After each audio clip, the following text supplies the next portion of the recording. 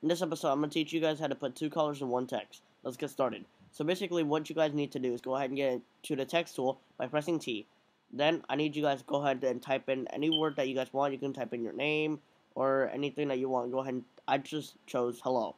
Go ahead and press Control T or Command T, and then hold Shift from the right corner or left corner. Go ahead and make it bigger. So basically, all you have to do is go and right click on this, and then rasterize type. Alright, now this is going to be specific. Make a new layer, press layer 1, go ahead and press B or the brush tool. Go ahead and click on a color, any color that you want. If you're picking a lighter color, pick a darker color. If you pick a darker color, pick a lighter color. Make sure it's the same color, or you can make it a variety, whatever works for you. I'm going to pick this one.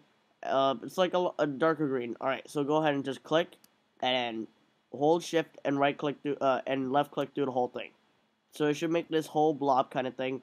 And what you need to do is go ahead and press on this normal next to the opacity thing, and then go ahead and go down all the way to divide. And after you click divide, it should make this kind of cool looking color kind of thing. And it should make this cool looking, see, it looks like it's changing color, right? Nope. See, it's actually green, but for some reason the color is changing and it looks kind of like this. So basically it looks like a blue kind of ocean with the green kind of landscape. So that looks cool. And you can go ahead and move it down, you can move it up. If you want to move it down slowly, you can use the arrow key, so it makes it a little bit slower and you can actually control it. You can always, it's basically like variety. So if you want any color you want, there's a lot of varieties and combinations. So you can have a lot of fun with this. Also, you can always go ahead and click on this and go all the way down to color, and it should make this kind of lighter green. If you can see that, it's actually a darker green kind of. See, if you look really closely, if you go down, boom, you can see how this part is the lighter green and that is the darker green.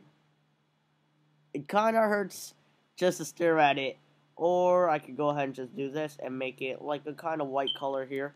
Let's go ahead and do that. So basically, let's just do the same process, but we'll do that. There you go. Now you can see how it looks different like that. I recommend you guys using color. If color doesn't work, go ahead and use divide, and it should look a little different. If it doesn't, go ahead and just use color, and it should look like a kind of different color. Thanks so much for watching. I'll see you guys in the next episode.